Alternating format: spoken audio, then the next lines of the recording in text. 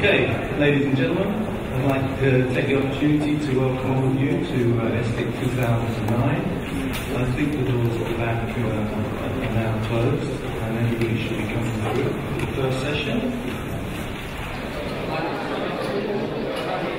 I welcome Christian Vachon to this interview today at the ESTEC.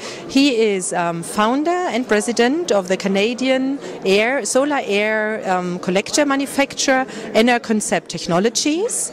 And I would like to know from you, why are solar air collectors such a big thing in Canada, whereas in Europe we don't know much about this technology yet?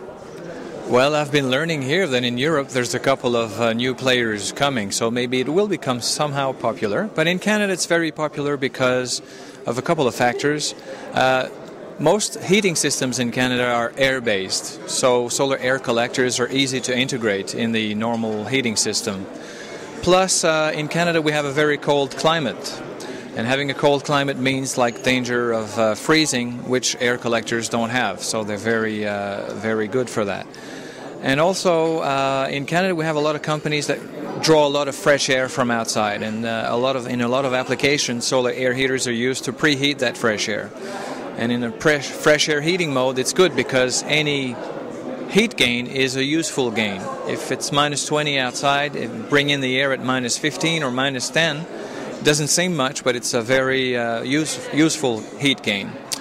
And also, solar air heaters don't stagnate, so in summer it's not a problem not to use them for heating purposes. We just bypass the collectors and it's fine because they won't overheat. And air is also a medium that we don't need to carry around in a bottle. If there's a leak in the system, it's also not a tragic thing to happen, so it's an easy thing to maintain. So maintenance-free and frost, stagnation not an issue, and also used in areas where we need a lot of fresh air or a lot of air. So that's why we use them in Canada a lot. Well, I heard that there is the inauguration of a new international association today in Munich. It's called Solar Air Heating World Industry Association. You will be at this inauguration meeting, so what could be the objectives of such an international association? Well, I was invited to this meeting and I didn't organize it, but I think it's a very good idea. I think the industry needs that, and one of the things that we need to address is the fact that solar air heating is not really a strong voice. Like, there's a huge market for solar water heating, and even PV has a lot of big lobby, but there's no such thing as for solar air heating. So that's one of the things we've got to look, how to represent ourselves within an association. And I also like the fact that through this association we could look at the standards for testing collectors. Right now there's many different standards across the world for water heater testing, and it's a hard task now to try to harmonize them between North America, Australia, Europe and China and so on.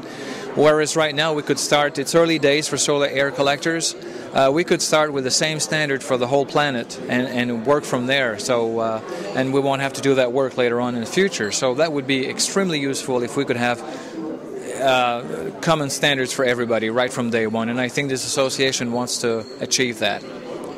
So do you see a chance for your technology in Europe? I mean, what are your typical clients for your technology? Typical clients for our technologies are basically large companies that require a lot of fresh air. I guess I got to say I don't know the German market that well in that area. You don't use as much air as we do, and there seems to be a strong market for solar water heaters. So I don't know whether one day our collectors will be here in Germany. Hopefully they will be.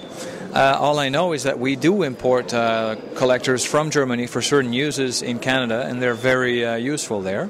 So hopefully, yeah, it'll be a two-way thing soon somehow. Yeah. Thank you very much. Pleasure.